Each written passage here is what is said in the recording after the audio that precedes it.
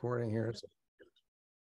Okay, so I can charge somebody. So first point, Cynthia, is I can charge somebody more than 5%, but I better have some good reasons. There are good reasons and there are bad reasons. How about, Cynthia, you're the last trade of the broker month and I got to make it up on someone? No.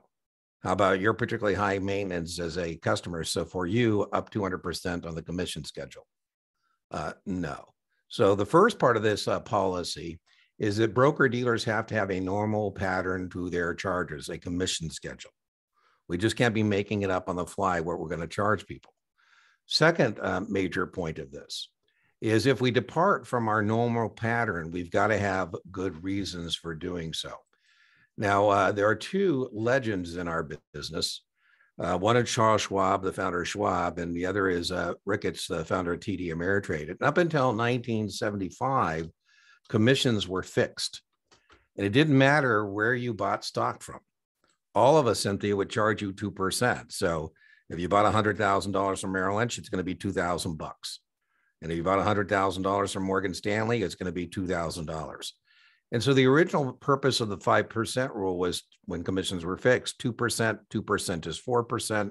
Let's call 5% reasonable. And that's our second part is whatever you are charging has to be fair and reasonable. And this is kind of the guideline. This is only for secondary transactions, this policy or guideline. Very testable. It doesn't apply to the primary market. Because remember, in the primary market, we're going to give you a prospectus. And on the front page, we show you exactly what that's going to be. In the primary market, you know, it's typically 10% would be as high as 10, usually about 7. But mutual funds, remember by legislation, are 8.5. So it doesn't apply to anything in the primary market.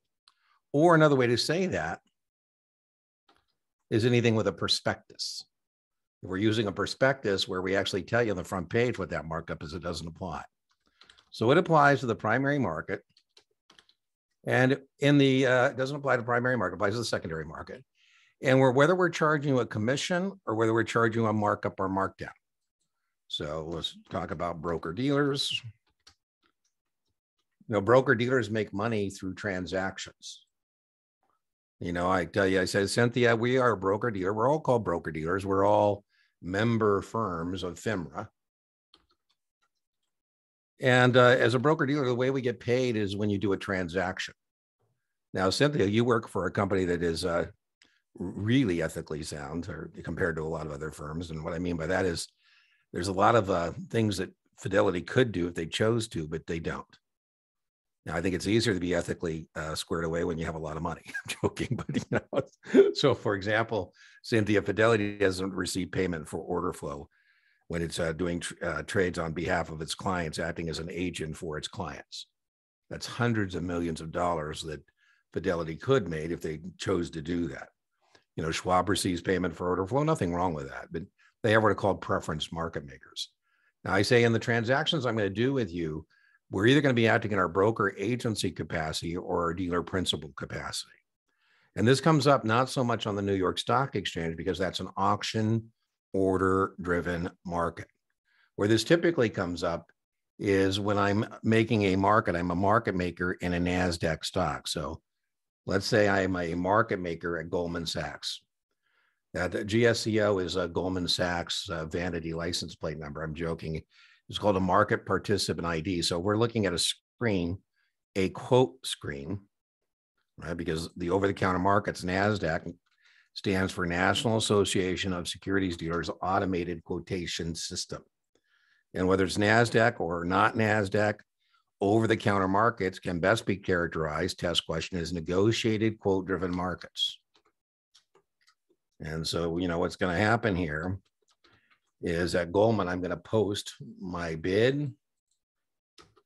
and I'm going to post my ask. And then I'm going to post my size. So I'm posting my quote. And let's say I post 15, 16.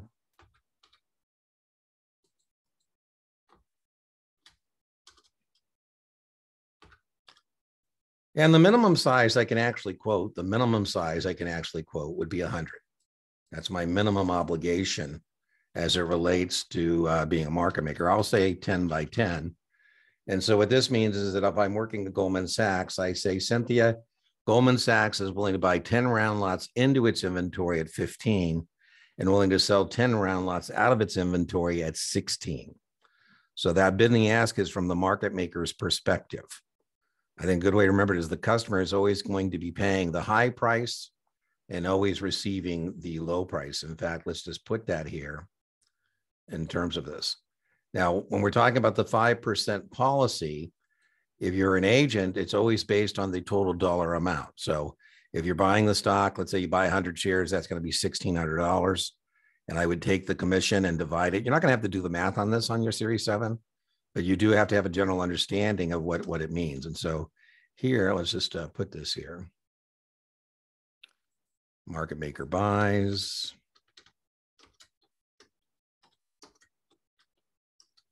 And here, market makers.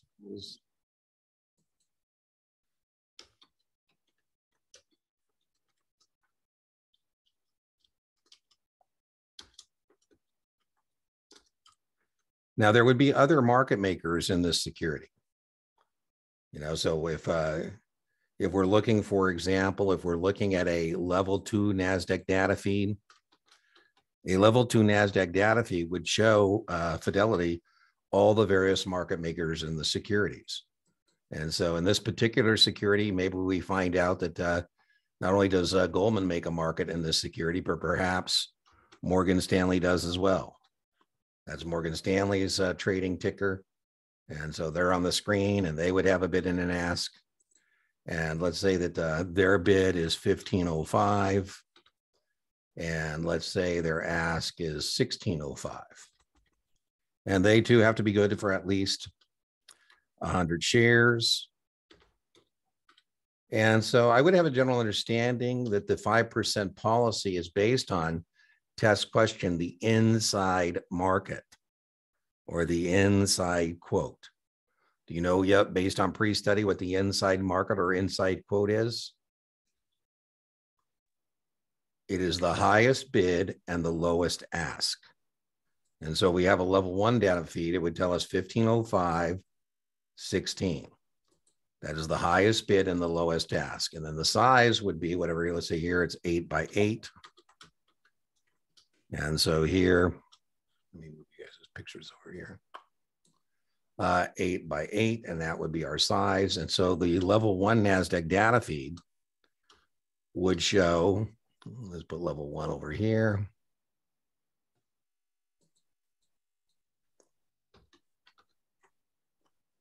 It would show the highest bid and the lowest ask, which in this case is 1505. By the way, these market makers have to be able to enter quotes. And so there would have what we call level 3 NASDAQ data feed, which would actually let them enter quotes. And the size here is going to be 8 by 10. So as the 5% policy, as we said, applies to the markup or markdown to what we call the inside market. Again, I'm not going to make you calculate this, but let me just give you an example of this, 8 by 10. So if I'm Goldman Sachs in this scenario, Cynthia, and I buy that in stock into my inventory at 15, for purposes of the markdown, that's a nickel markdown because the highest bid was 1505, and I bought it into my inventory at 15, so that my markdown is 5 cents. If we took the 5 cents divided by 15, that would be the percentage. As I said, we're not going to make you do that. But that's what that 5% policy is about. It's about trading either as an agent or a principal. And again, it's a policy. It's not a rule. It's for guidance. It's for guidance.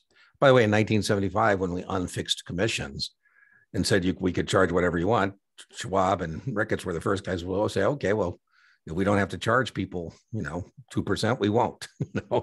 And thus was born the discount brokerage business, which discount brokers were considered pariahs for many, many years there, from the late 70s to the early 80s. And then everybody said, well, maybe they're onto something there.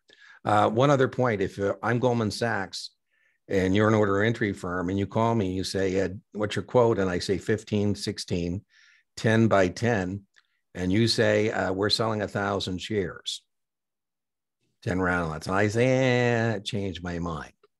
Very testable, even more testable than the 5% policy is, what do we call it when a market maker fails to honor a firm quote? Very testable. That's called backing away. That is very much a test question. Backing away. That's why a market maker fails to honor their quote. All quotes are considered firm for 100 shares, but if I show you size, I got to honor size, right? So at least 100, but if I'm showing 10 by 10, I got to honor that 10 by 10. So you say, Dean, are you backing away? I say, yeah. What are you going to do about it? So what do you do if you want to turn somebody in for something? You don't scare me unless you know what to do. You say, Dean, I'm contacting FINRA's Department of Enforcement. I say, ooh, never mind, you're filled. So the Department of Enforcement test question is where you would lodge a trade practice complaint. And then the Department of Enforcement will call me and say, hey, Dean, we've got some reports that you're failing to honor your quotes. Could you come up here and explain yourself? And then what can FINRA's Department of Enforcement do to me?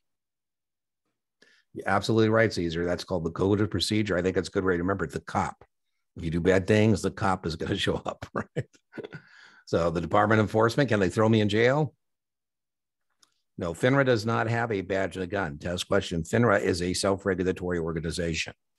So they can fine me, they can censure me, they can suspend me, they can bar me, but they cannot throw me in jail. Is there any other further clarification, Cynthia, on this 5% policy you would like? That's perfect, Dean. Okay, so it's really helpful to know that it's more of like a guideline. Yeah, exactly right. And then it's kind of a really weird question, just while we're talking about it. Another organization that shows up on the exam is called the MSRB, the Municipal Securities Rulemaking Board. And every once in a while, you encounter a funky question about the MSRB, and the MSRB doesn't have a 5% policy. It's very much the same rule, but their rule just says whatever you're charging should be fair and reasonable. They don't actually have a 5% guideline. Right? So stupid, but testable. The MSRB says we don't have a number, just whatever it is, it should be fair and reasonable. And by the way, the other thing I would add, Cynthia, is it's always after the fact, somebody's going to look back and make a decision when you were fair and reasonable. So you almost in the back of your mind got to be running a time clock and saying, okay, I'm about to make a decision. And somebody in the future is going to be looking back at this moment and deciding whether I was fair and reasonable. I sometimes, Cynthia, would say to a customer and document it as well. But Cynthia, do you think that was fair and reasonable? Because what I'm looking for the customer to say is yes, so that at least later in the future, I can say, I'm still demented, Cynthia. I've been doing this for so long that I still sometimes conduct myself like I'm in the securities industry. I'm not, but this guy was surprised that he said, Dean, I can't believe you just sent me an email. Why did you send me the email? We just had a telephone conversation. And I said, well, that was my way, Doug, of memorializing that phone conversation. Because, who knows what happens in the future? You may forget what we said and I may forget what we said. And, I don't wish you any ill will, but, you are authorized to tell me what you just told me, but there might be some new guy someday. And, then he's going to tell me that I can't do what I'm doing. And so I want to be able to say, hey, the previous guy, I think he was a little shocked I was kind of talking about him in the past tense. So if I think there's going to be something, sometimes we call those, Cynthia, happy letters or big boy or big girl letters, where we send a letter to the customer and say, listen, the big boy, big girl letter is, don't cry if something goes south because we just told you. By the way, it's a red flag if you start getting a lot of these letters from your broker. It means they're getting concerned, right? Sometimes we call them happy letters. So I can tell FINRA, I say, I don't know when our relationship went south, but I know that on March 27th at 3 p.m., we were cool. And they say, how do you know that? I said, I got a letter that said, hey, we're cool, right? All right. What else would you like to talk about? That's it. CYA. So Caesar's a retired military, folks. And I'm not retired military, but I was a Marine, and CYA is cover your butt, make sure you cover your butt. All right. Anything, what else today? Do we have a short day here today on our office hour? I know that Erica had Daisy. Is there anything from your Uniform Securities Act you'd like to discuss? I know that's what you're working for. I did get your email, and I will respond to getting you that practice exam I spoke to you about. And I think I recorded our session. I will send you your recorded session. I didn't get a chance to do that yet either. Thank you. I kind of wanted to see if to go over like a balance sheet. Sure. That'd be good for everybody. Okay, let me grab stop share screen. Let me see if I can go find us a balance sheet. Exit full screen. PowerPoint. On your exam, by the way, this is testable on 7. I know some of you guys are doing 7, but this is also testable on the 7. But on the 65, this is testable on 2 levels. It's testable as a balance sheet for our customer, as well as a balance sheet for the company. Okay, so first point is, can you guys see my screen?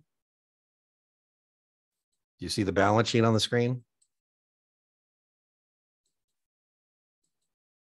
Yes, you're good. Okay. All right, so here is a balance sheet of ABC. This is a balance sheet of ABC at a particular moment in time. So a snapshot. You know, as I said, we do this with customers too. I say, hey, Daisy, for me to do a really good job for you over time, I need to know a lot about you. And one thing that I think would be informative is as we start our journey together, to just go over your assets, your current assets, things cash or things you plan to turn to cash within 12 months. Go over your long-term assets. Then go over on the other side of our balance sheet. That's why it's called a balance sheet, because it should balance. Your current liabilities, things you need to pay within the next 12 months. Current liabilities. Go over your long-term liabilities, and then establish your net worth. Establish your net worth. And then what we're hoping is we revisit this, we can increase this net worth number. Now, this is a publicly held company. We're assuming it is on the test. This is ABC. ABC is going to report quarterly its financial statements. The financial statements would include the balance sheet, the income statement, and a statement of cash flow. So we're going to get 3 10Qs. Those are our quarterly reports. We're going to get a 10K. That's the annual report, and that one is audited. So that includes the 4th quarter as well as year-end results. And, I had a friend of mine, I'm no longer a practitioner, but she was worried about a particular investment. I said, well, before you make a decision, why don't we wait to get the next quarterly report and see what's going on? We'll have a kind of a look in on what's happening this last 3 months, and then we will be more informed in making this decision. I think it's worth it to kind of hang around and hang out a little bit longer just to see what the quarter looks like. Okay, so as we go over this balance sheet, we said that it is testable no current assets, cash or things I plan to turn to cash within 12 months. So cash, accounts receivable, inventory. Now, we don't want to have to sell our inventory at a price or a markdown. We don't want to have an inventory reduction sale, because that would be no good. Because if we have an inventory reduction sale, we're not going to get what we'd like. So our first test question is we need to know what are called the quick assets. And so the quick assets are the current assets minus the inventory. So in our example here, let me get a smaller font. And sometimes what they do is they make you pick it out of this. So what I mean is they're going to show you these accounts, and then you're the one who has to figure out what the quick assets are. So in our example, we're looking at 40 million in current assets, and we're going to take out of that the inventory, because we don't want to have to do an inventory reduction sale. And so that means our current assets are 40 million, but our quick assets is 20 million. And we're also going to need that as well, because we're going to do some division. By the way, if you can't decide what math to do, you should do division. And if you can't decide what to divide, you're going to take the first thing and divide it by the second thing. Now, fixed assets, we have buildings and furniture. We don't think we're going to be turning that to cash. I mean, we can. Maybe we decide to sell our building and, move somewhere else. We don't expect we're going to sell our land. These are longer term investments. So we have 55 million in total fixed assets. Goodwill is our brand. So, I told you guys, I appreciate you joining me on my journey in social media. About 2 years ago, I began a social media thing. And I hope you guys get to know me a little bit, because some people don't know me at all. I've never had haters until I was social media. And they say, oh, that guy is so egotistical. He refers to himself in the third person as the Series 7 guru. Like, I laugh because I guess it's not clear that that's just kind of a branding play. It's not really that I think of myself as, it bugs me too. I was just watching, I'm an NBA fan and I get aggravated with the player talking about himself in the third person. But anyway, so what is the Series 7 guru brand worth? And this one I could fudge, right? This would be, I could say I'm a millionaire because that brand's worth $1 million. This is goodwill. For example, I only will eat Oreo cookies. What's that worth? It's worth something. This could be patents. It could be the brand. What are the Golden Arches worth? I don't know what the Golden Arches are worth, but the brand McDonald's, I don't think it's a great burger, but it's worth something. If you're traveling somewhere, you got to know what you're going to get. So we have a total here of 100 million. Current liabilities we care about. Current liabilities are things we're going to pay within the next 12 months. So we have accounts payable, we have wages, and we have taxes payable. So we have total current liabilities of 10 million. So one of the balance sheet equations you're held accountable for is called working capital. And, if I ask what is your working capital, I'm asking what are your current assets minus your current liabilities, whether you're a corporation or.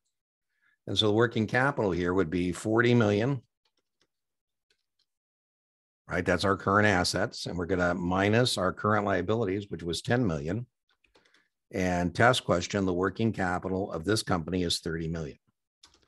By the way, more often than not, I'm not going to ask you to do it as much as I'm going to ask you to recognize the math, right? So don't get me wrong. I mean, they could ask you to do this math, Daisy, but more often than not, what they're going to ask you is to recognize the math.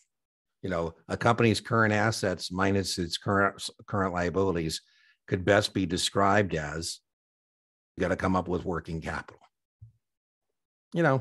Liquidity is important. I know, Daisy, that as I get older, I was talking about my haters on social media, they could call me the old dude. I've embraced that. Yeah, I'm the old dude, But I found that I like having higher levels of liquidity. It makes me feel good to have a bunch of money in the bank. And it's so different than when I was younger. I didn't really care about how much money I had in the bank because I was more interested in my long-term assets. Again, if it's a customer, we got to know what kind of liquidity they're comfortable with, right? So the next thing we're going to have to do is we're going to do some ratios. We're going to do what's called the current ratio, and we're going to do what's called the quick ratio. Now, I would tell you that if you can't decide what to do on the exam, you should divide. And if you can't decide what to divide, take the first number and divide it by the second number. And so most of the test on math on the test is division. I was just talking to my friend Brian Lee. I don't think it'll be out in time for you, Daisy, but we're laying down our Series 65 podcast, and we have 3 episodes done. And I was telling Brian that I wish more people, Daisy, would pay attention to this balance sheets math, because this math is a lot easier than some of the other math you might encounter on your 65. So what I would tell people is if we can run up the score here in terms of these questions, that will pay the price to be able to assign something else to the universe, so to speak. This is testable on 7 as well, but not as testable as it is on 65. And I think some of you will be taking a 66. It'll be testable there as well. So do you know, based on pre-study interview, what the current ratio is going to be? Anybody know what the current ratio is? That's the current assets divided by the current liabilities. And again, you should be able to recognize that as a test taker. You should be able to recognize that as a test taker. So as I said, a lot of times the question is going to be recognition, right? And what I mean by that is they put A, B, C, D, and they say, which of the following best describes current ratio? And you choose A, current assets divided by current liabilities. Now here, if we do this for our company that we're looking at, it would be 40 million divided by 10 million. And so we have a 4-to-1 current ratio. We have $4 in current assets for every dollar we have in current liabilities. And to be honest with you, that's pretty healthy. We're not going to test you on what's a good number or a bad number. It's just, the number. But 4-to-1 is pretty healthy. All right. So as we said, we do not want to have to sell off our inventory to pay our bills. So the quick or asset test ratio means we're going to do the same math, but now we're not going to count the inventory. So to do the quicker asset test ratio, we're going to take the quick assets. And again, I said it's mainly recognition. We're going to take the quick assets. We're going to divide by the current liabilities. And let's call this choice B. And if I ask you what best describes the acid test or quick ratio, you would say B. Now, my guess is as a test taker, if they ask you quick ratio, they're not going to use quick. They're going to use acid test if they have quick assets in the answer set. Okay, so for our example, we're going to take 20 million. That's important. How did Dean get to 20 million? How did Dean know that the quick assets are 20 million? Because we did that. Subtracted the here. inventory. Yeah, right. We did that over there, right? So be careful because on the test, on debrief, on your 65, 66, Daisy, I've had people tell me they actually give you the accounts. Like they say, ABC has 5 million in cash, $15 million in accounts receivable, 20 million in inventory. And then they go on to tell you about the liabilities. And then they say, what is the quick ratio? And then you have to go back and toss out that inventory and do that. More often than not, as I mentioned, it's mainly recognition, but it just depends on your draw. I had a guy, he was a serious math geek, and I thought he was kind of funny. He said, Dean, I don't want to spend my money on tutoring for math because I'm a math guy, and you can give me any two numbers and I can solve for the third. So, we're not going to be doing any math in the session, so just skip that. I said, fine, Anyways, he did pass, but he called me because Dean, I am a math guy, but they didn't ask me to do the math. They asked me to recognize the math. And he said, I did get a little wobbly there because I didn't memorize any of the formulas or anything. I said, well, I wish I was like you. I have to memorize the formulas and do it a half a dozen times before I can actually, come up with the right answer. So, all right. So we're working our way through our balance sheet. And the other thing we get asked about is capitalization. And equity always precedes debt. Equity always precedes debt. So, when we have the corporate form of ownership, the first thing we're going to do is we're going to issue some common stock. We're going to issue some common stock. And then we might issue some bonds as well. And so our equity, the two types of capitalization are equity and debt. And that's going to be our long-term debt. So that's how we're going to capitalize our corporation. If we're conservative, maybe we don't have anything other than equity. My brother is going off the grid, and kind of fun. I was having a conversation with him, and I said, "Well, Chris, I thought the whole point of going off the grid is not to have any debt. You could live free or whatever you want to call it." And because he was talking about was he going to finance, this cabin or what he's going to do, and I said, "Well, Chris, one thing I want to tell you: if you're going off the grid, you can't go bankrupt if you don't owe anybody any money. It's kind of hard to go bankrupt if you don't owe anybody any money. So I would suggest that you should just suck it up and, finance this out of pocket." Anyways, I guess that was a new revelation for me. He goes, wow, I never thought of that. I said, hey, good news for you. The Bank of Big Brother is open and serving. I'm more than happy. I'm liquid enough. If, you want to borrow that from me, I'm more than happy to help you out. And that way it won't be like a loan that shows up anywhere. It'll just be between us, and I'm in too. I'll put a cabin there next to my brother.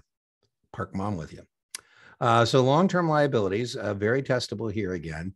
So we issued at one point in the primary market, we issued $50 million worth of bonds. And we're paying 8%. That's called the nominal yield, the fixed or stated rate of return. That's what that's called, the coupon, nominal yield, fixed or stated rate of return. But what we call it on the test, whatever you're not prepared for. These bonds are 20 years and they're convertible at $50 a share. So one thing we need to understand is we look at ABC here, there's a potential for dilution because the people who own those bonds, if they want, can convert it into stock at $50 a share. Now, one thing that we want to be able to know is what is the conversion ratio? So whenever we're given a conversion price, we need to establish a conversion ratio. So we want to know how much potential stock can be issued, because at the end, they're going to say, do you want your $1,000 back par, or do you want X number of shares of the stock? Does anybody know how we're going to establish the conversion ratio? We're going to take par. We're going to take par And we're going to divide that by the conversion price. So we're going to take par 1,000. We're going to divide by the conversion price, which is 50. And I am arithmetically challenged, so I'm going to use my calculator. 1,000 divide by 50. And so we find out the conversion ratio is 20 shares. So let's just see now how much potential dilution that is. Let's just see how much potential dilution that is. So I'm taking 50 million and I'm dividing that by par to see how many bonds are out there. So that is 50,000 in bonds, right? And 50,000 bonds, each of which can be converted into 20 shares. And so we're looking at a potential another million shares there in potential dilution. So main point there on your exam, the main point there is to know this conversion ratio. All right, well, moving on. We should definitely know that par value for bonds is 1,000 and par value for preferred is 100. We should definitely know that. Now that preferred stock test question has preferential treatment in two areas. Anybody know based on pre-study the preferential treatment the preferred stock has as compared to the common stock? Very testable. Voting rights and well, not voting rights, separate test question, Caesar. Preferred stock test question has no voting rights. No voting rights. So preferred stock test question has no voting rights. That's not a preference. I'm asking how come it's called preferred stock? There are two reasons it is called preferred stock. It's senior to the common. Yep. Is it because whenever you're like liquidating, they get paid before common? There you go. It's a senior security. That's exactly what I'm looking for. So preferred stock, if we liquidate, nobody assumes we're going to, sell off all these assets and pay off all these liabilities. But, capitalism without, failure is kind of like religion without hell. And so we do have a theoretical liquidation value of the business, theoretical, because we don't assume we're going to do it, but sometimes we do. We're liquidating right now Silicon Valley Bank, right? And we talked about par value, and I said par value is very important. We said for preferred stock, that is 1,000. But another thing that we might be interested in, particularly if we're UBS bidding for Credit Suisse or First Citizens, and we're bidding for Silicon Valley Bank, whatever's left is what's called the book value. And book value represents the theoretical liquidation value of the business. And I said, unless we're going bankrupt, that's not going to be an issue, but right. And so, if we're practitioners of fundamental analysis, we might be interested in that book value, but it has preferential treatment in liquidation. It's ahead of the common. What's the other way that preferred stock has preferential treatment as compared to the common? So far, we got preferential treatment in liquidation that is a senior security to the common, junior to the long-term debt, but senior to the common. What's the other way it has preferential treatment? In dividends.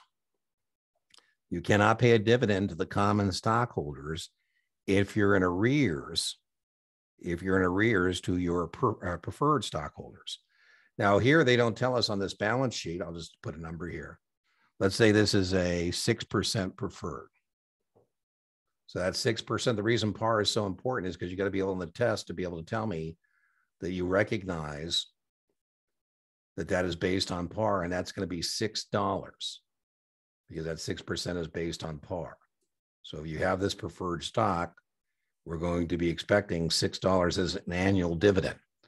Do you get that $6 once a year, that annual dividend? Is it paid annually to you? Semi-annually. And quarterly. Oh. Quarterly. Stocks pay, if they pay at all, quarterly. Semi-annual is an answer to a different question.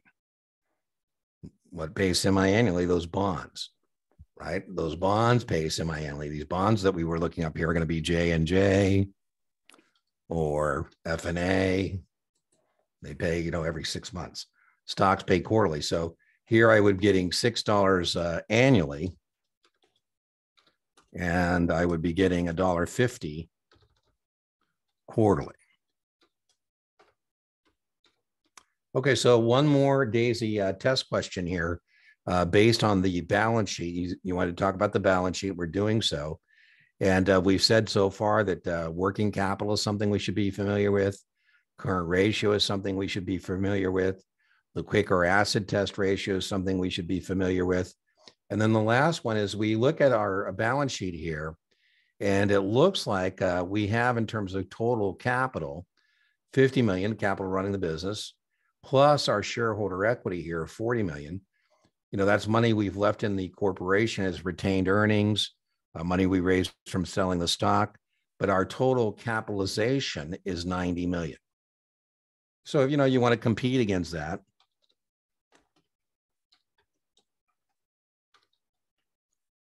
is 90 million.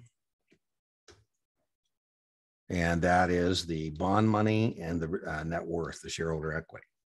And the last thing we want to be able to do is determine how much of the money we're using to run the business is debt versus how much is equity. So what we want to do is take our bond money here, which was 50 million, our long-term debt. And this is about solvency. You know, these other ones were about liquidity, but this is about solvency going bankrupt, right? I mean, Toys R Us went bankrupt, Sears went bankrupt, Kmart went bankrupt. Don't get me wrong, you know, Toys R Us, I'll pick on Toys R Us. I understand that it's difficult selling toys against Amazon and Walmart, but it doesn't help that they have billions of dollars on their balance sheet. And so they had a large portion of their balance sheet as debt. And that means it's going to be a more challenging business, because not only do they have to sell enough toys to cover their operating costs, they also got to be able to pay their bondholders. They weren't be able to do it. And so, you know, they went bye-bye. And so this is our last one here. And so we're going to take our long-term debt. I'm taking my calculator, 50 million. I'm going to divide by 90 million. And I find out that 55 cents of every dollar belongs to bondholders. And that's about financial flexibility, right? I was talking to my brother about financial flexibility. You know, I have a lot of flexibility because I don't have a lot of debt, right? So, you know, I don't want to do something I don't need to have to do it, right? What's that saying people have? I owe, so off to work I go. I'm joking, but right. But if you don't owe anybody, you know, it can be a little more laid back about what's happening. Any other questions you might have on this balance sheet, Daisy? I think that's what I did. I think is very sufficient, if not overkill, for both the exams. But just make sure. Let me just review here with you. I want to just review real quick. I told you mainly it's recognition, but they could ask you. You definitely want to know working capital. So let's put that. We want to maybe be able to do that on the test. We definitely want to know current ratio. We definitely want to know this one, right? This is a little lower probability. This is an answer set I should be comfortable with. And I think that's pretty sufficient. Anything else on the balance sheet? No, but I was going to ask you, okay, so that where you have capitalization equity plus long-term debt. Yeah. So the way I got the 90 million, let's just get the here. I took the long-term debt and I added the shareholder equity called net worth. And that's where I got that 90 million. So that's how much money is running this business. So, you know, I was talking to my friend Brian, the test geek, and I'm the Series 7 guru. And, you know, both of us have said we don't want to compete against STC and Past Perfect and Kaplan and, you know, Solomon. But let's say Dean decided to come out of retirement. I decide to compete. Well, that means I'm going to need some capital, right? It's one thing selling tutoring for a couple $100 an hour. It's quite another to hire employees and get a Q bank. And so what I would want to do is see, okay, well, what is the capitalization of my competitors? How much money do they have? Kaplan is huge. It's a subsidiary of Graham Holdings, right? So, you know, it doesn't mean I can't compete with them. It just means they have more resources than I do. And then again, if we're, you know, doing fundamental analysis, we then would take this balance sheet of ABC and compare it to its competitors, right? So if I'm doing a fundamental analysis on Coke, I'm going to look at Pepsi's balance sheet and see what the similarities are and what the differences are. So that's where I got that 90 million. By the way, as I said, there's a difference between liquidity and solvency. Liquidity means, you know, I just don't have a bunch of cash right now. You know, and by the way, if I was having a liquidity crisis, I could very easily just take one of my long-term assets. Maybe I sell my land for 15 million, and then now that 15 million will go into working capital, right? So, you know, that's different than being bankrupt, right? So what started as a liquidity problem at Silicon Valley Bank started as a liquidity problem. They just didn't have enough liquidity and they started selling some assets. And then it ended up being a solvency problem, right? That means they went bankrupt. That's a different thing. First Republic, well, they've been able to get enough liquidity to continue to conduct business, right? So they're worried again about solvency. Right now, they have liquidity, so they're different things. So well, I'm hinting at that. If I ask you about one of these not being about liquidity, it would be this one. Let's call this choice D. And this one is about solvency of a company, bankruptcy, where the others are about liquidity. Any other questions on this balance sheet? No. Dean, do you think this would be useful to maybe add those like the formulas to our scratch sheet during our Yeah, it test? depends on 7. I don't think you're going to, you know, you could certainly on 65, 66. I have an entire lecture I did on this that includes a discussion of the income statement as well. And I'll link that in the replay for you. So I'll put that link there. But the reason I cover it, it's always a thing. I think Daisy, was it you that asked to go over this? Yes. So you know what happens? I'm just going to tease Daisy a little bit. If I didn't go over this, she would swear to us that she had 130 balance sheet questions. I wouldn't believe her, but you know, this is in the area called analytical tools on the test specifications. But the other reason I believe in going over it is I told you when I was talking to Brian, the other reason I believe in going over this is it's in the same category as present value, future value, internal rates of return, that kind of stuff. And I personally find this, Daisy, to be easier math-wise than some of the other stuff. So, you know, I think if you can get this down. Now on your 7, working capital does show up. I mean, they do ask that. It's not a big a deal, but, you know, again, balance sheet is testable. And then I said the other thing that's testable is if we're engaged in this. So another thing that's testable is some of us start with the economy, and then we pick the industry, and then we look at a stock like ABC. Others of us start by looking at ABC, and after we do our analysis here on a fundamental level, we look at the industry they're in and look at their competitors. And then we look next at the economy. So this is, again, more of a test question on 65, 66. But if we start by looking at the economy and then the industry and then the company, what is that called? That's called top-down analysis, right? I always think of Mr. Buffett. He starts with his economic forecast. Then he says what industry should be in, and then he goes buys an oil company or transportation company or whatever it happens to be. What if I start with the company? Then I make a look at the industry, and then I look at the economy. What would that be called? Bottom up. Bottom up, right? So we either have top down or bottom up, depending on what kind of a practitioner we are. Anything else on the balance sheet? So to answer your question, I would be able to recognize these formulas. So if you're using a data dump sheet and you have formulas, I don't have like a formula page when I'm doing a data dump. I'm agnostic about whether you want to do one. I like to put my formulas where I need them. And so, you know, I would have a little section on my data dump sheet where I have, you know, maybe a balance sheet. The other thing that we need to know is the classical balance sheet equation, which is assets, 100 million, minus liabilities, 50 million, equals net worth, 40 million. So you definitely need to know that classical balance sheet equation. Please note it's a balance sheet because both sides balance, right? Here we have 100 million and here we have 100 million. That's why it's called a balance sheet, because both sides balance. All right. So what else would you guys like to talk about today? Anything else in this office hour? I have one more, Dean, if Sure. I did want to go over quickly DPPs and the difference between those and REITs. Okay, so let me get a whiteboard again.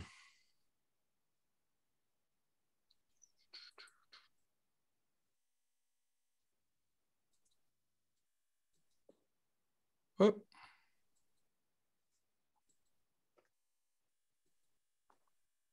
All right. Is the whiteboard showing up for you guys? Yes. Okay. So I think of my tax return as having 3 buckets or 3 baskets. You know. And so one basket or bucket on my tax return is going to be my paycheck income. This is Dean working for money. Right? This is Dean tutoring. This is Dean teaching Kaplan classes, whatever. And then I have my portfolio. That's my money working for me. And then I have what's called passive. That's my partnerships. You know, portfolio, just, you know, what the IRS calls the paycheck earned income is earned income. Me working for money. And then my portfolio is called unearned income. I don't know why. I mean, hazarding my capital is not concerned to be that.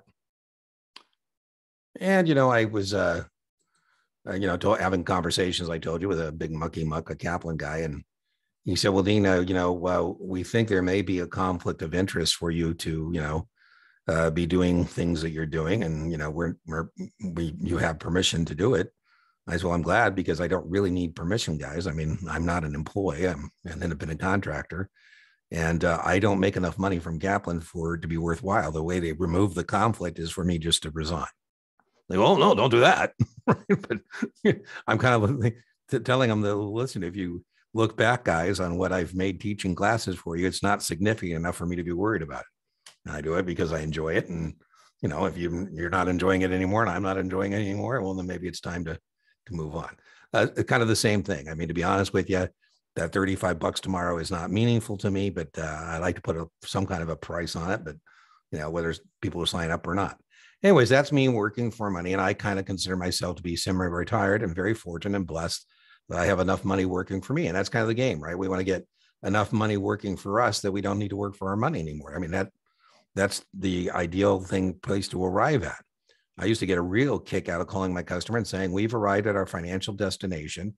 And so if you don't want to go to work tomorrow, you can call in, instead of calling in sick, you can call in rich. You can say, hey, I'm not coming into work. I got an eye problem. They go, what's wrong with your eye? You say, I can't see coming to work. I was joking, Cynthia. There's all kinds of men and women at Fidelity who are choosing to come to work that don't need to. They got enough stocked away in all those Fidelity accounts, you know, and have those Fathom shares. Now, you asked about the difference between a REIT and a partnership. Partnerships are called direct participation programs. And so, AKA partnerships. So there's, you know, that language is the same. And so the REIT is going to be over here in your portfolio. And you would buy a REIT for the same reasons you would buy a mutual fund. You know, you buy a REIT for the same reasons you buy a mutual fund: professional management,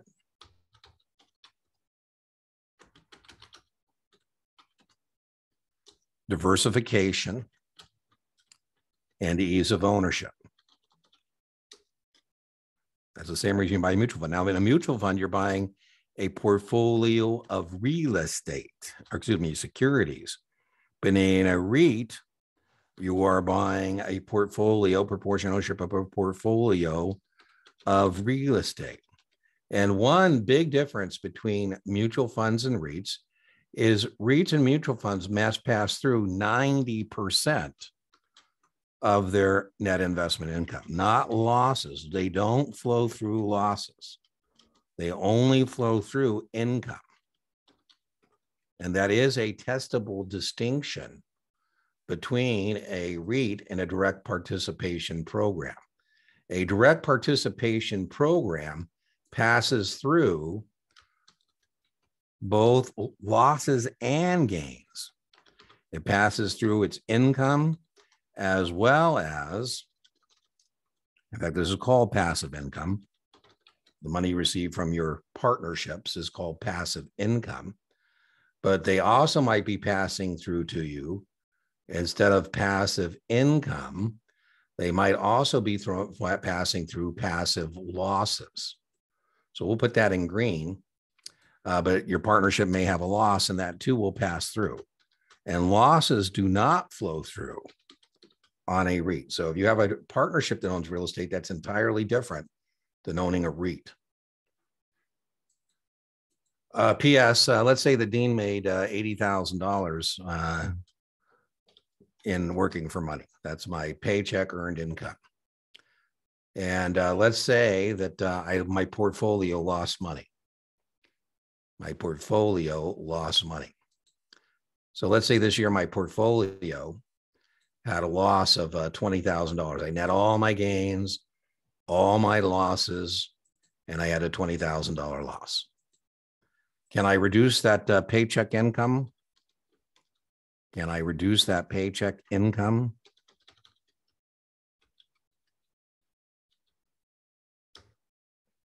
Can I bring losses? Can I bring losses from my portfolio to my paycheck? Yes or no? Can I actually take anything? How much can I take of the 20,000? I've netted all my gains and losses. I have a $20,000 loss. So what can I reduce my paycheck by? 3,000. 3,000. Right. So yeah. So now I'm going to tell the IRS that I didn't make 80. I'm going to tell the IRS that I made 77. And now that means I have some money left over here.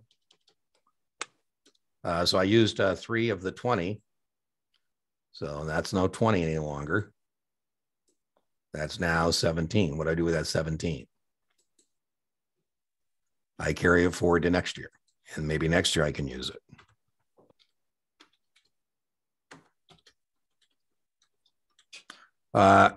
One more point here. In the partnerships, the REITs go into this portfolio bucket. And this third bucket is its own bucket. And nothing from that bucket can move anywhere. So in my example, maybe you have partnerships passing through to you $20,000 in losses. And so if you have a passive activity losses from your partnerships of $20,000, there is nothing you can do with that loss except match it up with passive income. That money is stuck over there. You know, one of my largest commissions, I've been pretty blessed, but one of my largest commissions was a $24,000 commission. And I was giving the doctor a due diligence tour and tasting of the winery. And when we got done with our due diligence tour and tasting, we were walking back down to his car and he said, Dean, I appreciate what I've learned so far. He says, it's kind of embarrassing, but I'm going to take a pass. He says, I have all kinds of passive activity losses because I bought all these tax shelters and I've got, you know, all this money, passive activity losses. So, you know, I'm going to take a pass on this thing. I said, well, doctor, as you know, those passive losses are stuck over there in that bucket on your tax return and you can't do anything with them. And actually, now that you told me, I'm so glad you did because our partnership distributes to you passive income. And so what you need to do is take advantage of those losses by getting some passive income. And so I think you should invest $300,000 in the winery because the $300,000 in the winery would pass through to you $20,000 in passive income that you could use to match up with your passive activity losses. And so this becomes a suitability question about somebody who has a passive loss or passive income about what we might recommend. So for example, let's say you have passive income, you have passive income, and I call you and I say, hey, Cynthia, I think we should be a little aggressive here because, we have that passive income. So, if we do have a passive activity loss, it's not all bad news because we can use the passive activity loss against our passive income.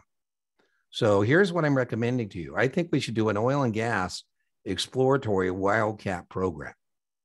Hopefully we find oil. But if we don't, at least we can what? Use that passive loss against our what? Passive income. So, sometimes I have a suitability question where a customer has a large amount of passive income or passive losses, and what would be the partnership that would balance that out? All right. Any other questions? So the main test question and answer to your original question is REITs don't pass through losses and partnerships do. Right. The other thing I would know is that REITs can be traded. They're liquid.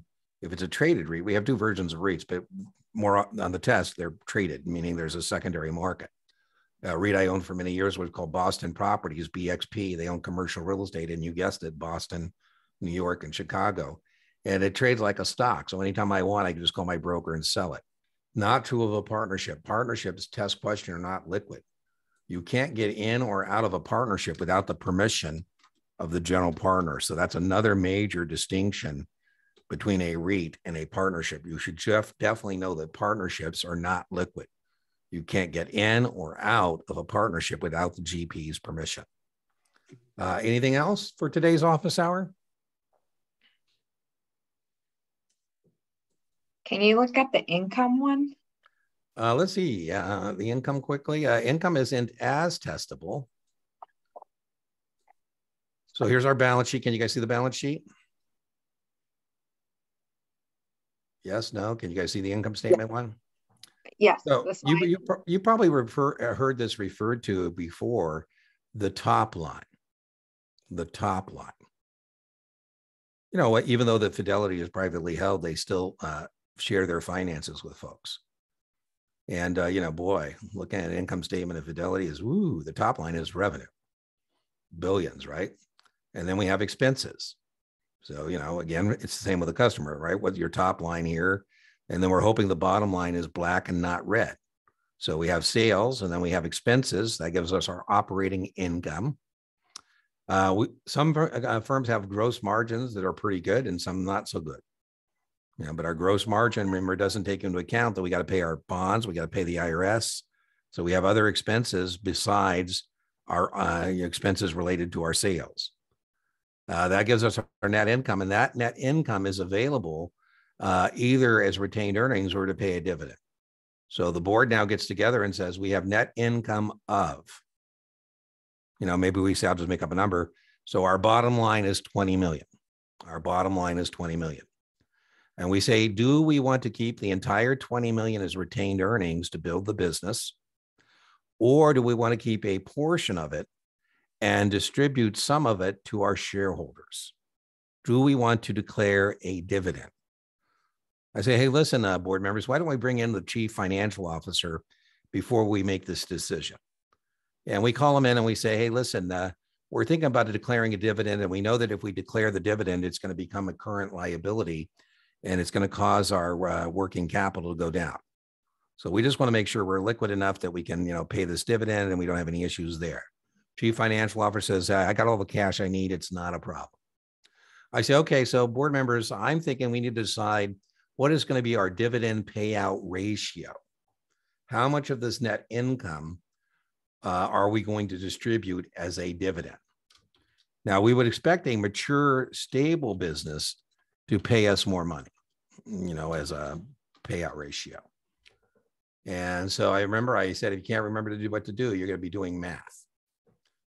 And so I'm just going to add some more numbers here. And another number I'm going to add to this is how many shares outstanding we have, because what we really need to know is earnings per share. So I just told you that we have $20 million in net income.